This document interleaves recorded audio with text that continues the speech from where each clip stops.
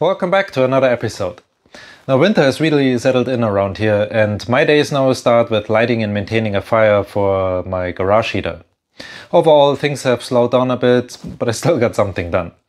Now in the last episode I built this table from scrap wood, and this time I'm gonna build the first seat for it. I started with a piece of 1/4" plywood that I cut into its shape with the help of a T-bevel, which makes it easy to copy all the funky angles of the hull, and a cordless jigsaw to make the actual cuts. A small Stanley trimming plane helps to clean up the edges. Now the piece on its own is not rigid enough, so I glued those strips along the edge to stiffen it up. This panel will be my starting point, and as usual I haven't made any plans, so I will have to figure the rest out along the way. But it shouldn't be too hard, since this is really just a seat after all. Now to install the panel I used screws and PL construction adhesive. Now this glue will fill the tiny gaps that I have better than normal wood glue. With this as a base in place, I started to go through my scrap pile and cut all the framing pieces one by one until I had the shape of my seat built. Of course I had to make my life very difficult again and round over this corner here. The plan was to cover the edge with a strip of 2" wide and 1/4" thick wood, but the radius of the corner is way too small to just bend a piece in place, so I solved this by cutting actually 3 pieces that are only 3/32 of an inch thick, and then I placed them on a baking sheet full of water, with a weight on top of it to make sure it stays submerged. I set the temperature at 250 degrees Fahrenheit and a timer for 2 hours. The combination of heat and moisture definitely did the trick here. Those sheets are very flexible and pliable now, and before they cooled down I clamped them on this jig. I let this dry overnight before I removed the clamps, and even though it did take on the shape of the curve, there was still a little bit of spring back, which is not that big of a deal since the glue up will take care of that. Now I could cut the piece to size on a table saw and install it with the rest of the panels.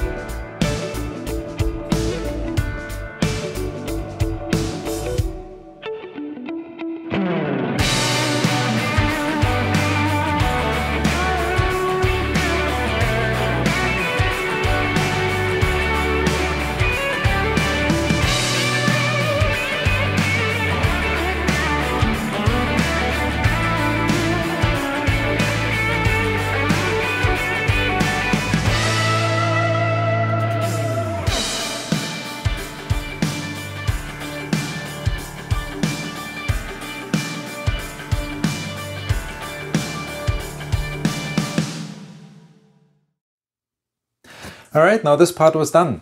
Next I had to work on the upholstery, and that is where I entered new territory because I never have done this before. So I watched a couple YouTube videos and I learned a lot. One of the things that I learned is that you can't just use any kind of foam. My original idea was to use a 2" memory foam mattress that I had kicking around in the basement. But it turns out memory foam is not the best choice for this. It just doesn't offer enough support, and it takes a really long time to come back to its original height once you have been sitting on it. So long story short, I went and bought some foam that is meant for upholstery. My plan was to glue 1/4" plywood to the foam with 3M multipurpose spray adhesive. I wasn't sure if this would react with the foam, so I did glue a little test piece in the corner first. I let this sit for a couple hours and it worked out perfectly.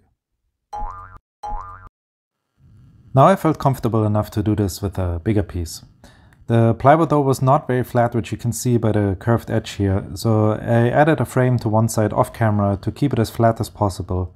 And since this will be the seat, it will also keep it stable when you sit on it. Otherwise, with just a 1/4 inch thickness, the plywood on its own would not be strong enough to support at least my weight. I figured a serrated bread knife would work to cut the foam. I tried it on my little test piece first, and I thought this is as good as it will get, and I went ahead and cut the big piece as well.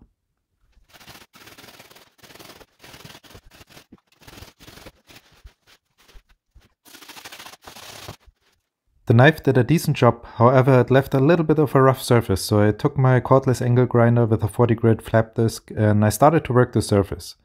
You have to be very careful when you do this, just a little bit too much pressure and the disc will grab the foam and rip a big chunk out of it. Alright, now it's time for the fabric. Since I'm on a budget here and the purchase of the foam swallowed a good chunk of that, I decided to go with cotton in the form of a canvas drop cloth.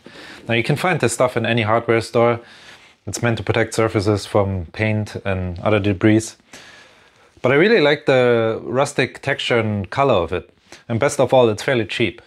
Now, before I get started, I will have to wash this. And it's 100% cotton, so it will shrink. But I made sure that I had plenty of excess when I bought it.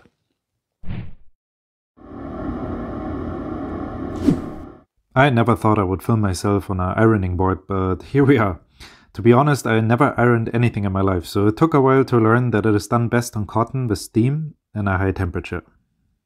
Another thing that I learned by watching YouTube videos is that it is recommended to use a layer of extra loft bedding. Now this will soften the sharp edges of the foam and will create a more professional look overall.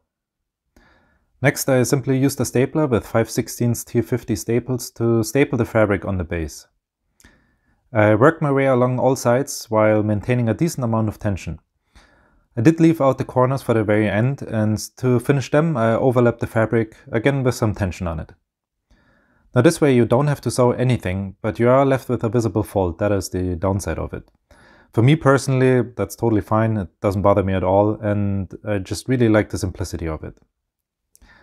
Once I cut back the excess material, I had this really ugly line of staples left, and I decided to use a black 1-inch nylon strip to cover it up. The hot glue gun did a great job to bond everything together, and I was left with a much cleaner look.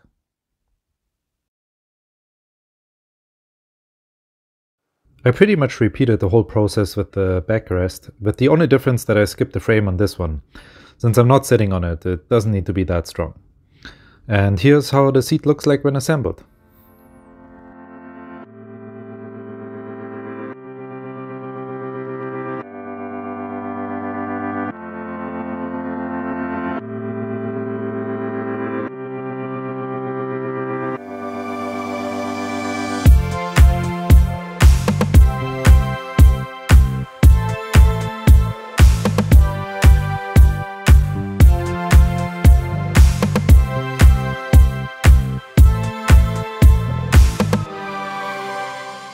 I am pretty happy about how this turned out, and I can tell you it's surprisingly comfortable.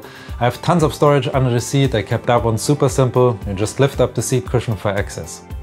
Now, once again, I'm one step closer to the final goal. I guess it's time to wrap this up. I hope you enjoyed this video, and I will catch you on the next one.